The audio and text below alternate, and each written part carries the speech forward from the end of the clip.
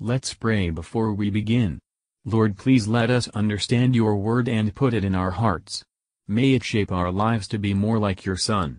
In Jesus' name we ask, Amen. Chapter 4. Then was Jesus led up of the Spirit into the wilderness to be tempted of the devil. And when he had fasted 40 days and 40 nights, he was afterward an hungered. And when the tempter came to him, he said, If thou be the Son of God, command that these stones be made bread. But he answered and said, It is written, Man shall not live by bread alone, but by every word that proceedeth out of the mouth of God. Then the devil taketh him up into the holy city, and setteth him on a pinnacle of the temple, and saith unto him, If thou be the Son of God, cast thyself down. For it is written, He shall give his angels charge concerning thee, and in their hands they shall bear thee up, lest at any time thou dash thy foot against a stone. Jesus said unto him, It is written again, Thou shalt not tempt the Lord thy God. Again the devil taketh him up into an exceeding high mountain, and showeth him all the kingdoms of the world, and the glory of them, and saith unto him, All these things will I give thee, if thou wilt fall down and worship me. Then saith Jesus unto him, Get thee hence, Satan, for it is written, Thou shalt worship the Lord thy God, and him only shalt thou serve. Then the devil leaveth him, and behold, angels came and ministered unto him. Now when Jesus had heard that John was cast into prison, he departed into Galilee. And leaving Nazareth, he came and dwelt in Capernaum, which is upon the sea coast, in the borders of Zebulun and Nephthalim, that it might be fulfilled which was spoken by Esaias the prophet, saying, The land of Zebulun and the land of Nephthalim, by the way of the sea, beyond Jordan, Galilee of the Gentiles. The people which sat in darkness saw great light, and to them which sat in the region and shadow of death, light is sprung up. From that time Jesus began to preach, and to say, Repent, for the kingdom of heaven is at hand. And Jesus, walking by the sea of Galilee, saw two brethren, Simon called Peter, and Andrew his brother, casting a net into the sea, for they were fishers. And he saith unto them, Follow me, and I will make you fishers of men. And they straightway left their nets, and followed him. And going on from thence he saw other two brethren, James the son of Zebedee, and John his brother, in a ship with Zebedee their father, mending their nets. And he called them. And they immediately left the ship and their father, and followed him.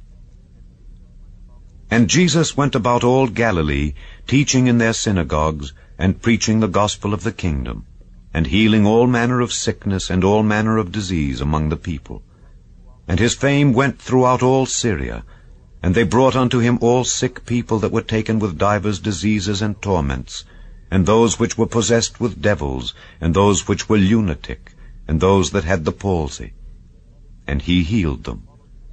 And there followed him great multitudes of people from Galilee, and from Decapolis, and from Jerusalem, and from Judea, and from beyond Jordan. Matthew Henry Commentary on Matthew chapter 4, verses 1 to 11. Concerning Christ's temptation, observe that directly after he was declared to be the Son of God and the Saviour of the world, he was tempted. Great privileges and special tokens of divine favor will not secure any from being tempted. But if the Holy Spirit witness to our being adopted as children of God, that will answer all the suggestions of the evil spirit. Christ was directed to the combat. If we presume upon our own strength and tempt the devil to tempt us, we provoke God to leave us to ourselves. Others are tempted, when drawn aside of their own lust, and enticed, James 1 verse 14, but our Lord Jesus had no corrupt nature, therefore he was tempted only by the devil. In the temptation of Christ it appears that our enemy is subtle, spiteful, and very daring, but he can be resisted. It is a comfort to us that Christ suffered, being tempted, for thus it appears that our temptations, if not yielded to, are not sins. They are afflictions only. Satan aimed in all his temptations to bring Christ to sin against God. 1. He tempted him to despair of his Father's goodness, and to distrust his Father's care concerning him. It is one of the wiles of Satan to take advantage of our outward condition, and those who are brought into straits have need to double their guard. Christ answered all the temptations of Satan with, "It is written," to set us an example. He appealed to what was written in the Scriptures. This method we must take, when at any time we are tempted to sin. Let us learn not to take any wrong courses for our supply, when our wants are ever so pressing. In some way or other the Lord will provide. 2. Satan tempted Christ to presume upon his Father's power and protection, in a point of safety. Nor are any extremes more dangerous than despair and presumption, especially in the affairs of our souls. Satan has no objection to holy places as the scene of his assaults. Let us not, in any place, be off our watch. The holy city is the place where he does, with the greatest advantage, tempt men to pride and presumption. All high places are slippery places. Advancements in the world makes a man a mark for Satan to shoot his fiery darts at. Is Satan so well versed in Scripture as to be able to quote it readily? He is so. It is possible for a man to have his head full of Scripture notions, and his mouth full of Scripture expressions, while his heart is full of bitter enmity to God and to all goodness. Satan misquoted the words. If we go out of our way, out of the way of our duty, we forfeit the promise, and put ourselves out of God's protection. This passage, Deuteronomy 8 verse 3, made against the tempter, therefore he left out part. This promise is firm and stands good. But shall we continue in sin, that grace may abound? Number 3. Satan tempted Christ to idolatry with the offer of the kingdoms of the world, and the glory of them. The glory of the world is the most charming temptation to the unthinking and unwary. By that men are most easily imposed upon. Christ was tempted to worship Satan. He rejected the proposal with abhorrence. Get thee hence, Satan. Some temptations are openly wicked, and they are not merely to be opposed, but rejected at once. It is good to be quick and firm in resisting temptation. If we resist the devil he will flee from us. But the soul that deliberates is almost overcome. We find but few who can decidedly reject such baits as Satan offers, yet what is a man profited if he gain the whole world, and lose his own soul?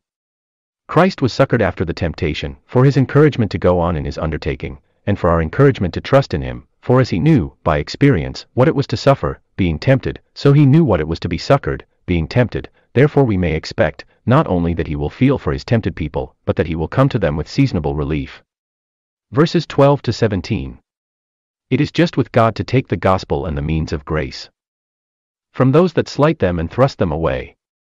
Christ will not stay long where he is not welcome. Those who are without Christ are in the dark. They were sitting in this condition, a contented posture. They chose it rather than light. They were willingly ignorant.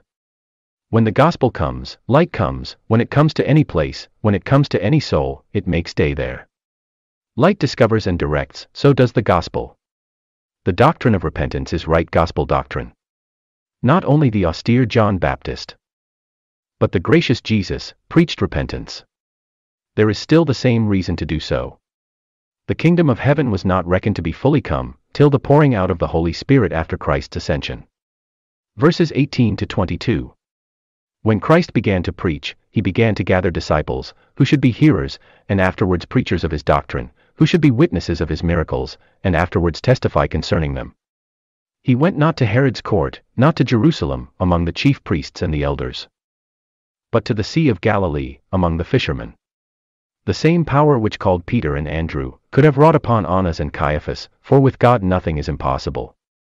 But Christ chooses the foolish things of the world to confound the wise. Diligence in an honest calling is pleasing to Christ, and it is no hindrance to a holy life. Idle people are more open to the temptations of Satan than to the calls of God. It is a happy and hopeful thing to see children careful of their parents, and dutiful. When Christ comes, it is good to be found doing. Am I in Christ? Is a very needful question to ask ourselves, and, next to that, am I in my calling? They had followed Christ before, as common disciples, John 1 verse 37, now they must leave their calling. Those who would follow Christ aright, must, at his command, leave all things to follow him, must be ready to part with them. This instance of the power of the Lord Jesus encourages us to depend upon his grace. He speaks, and it is done. Verses 23 to 25. Wherever Christ went, he confirmed his divine mission by miracles, which were emblems of the healing power of his doctrine, and the influences of the Spirit which accompanied it. We do not now find the Saviour's miraculous healing power in our bodies, but if we are cured by medicine, the praise is equally His. 3 general words are here used. He healed every sickness or disease, none was too bad, none too hard, for Christ to heal with a word. 3 diseases are named.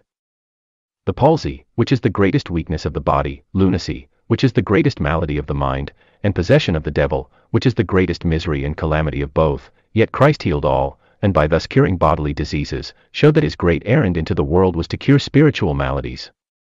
Sin is the sickness, disease, and torment of the soul. Christ came to take away sin, and so to heal the soul. Thank you for listening.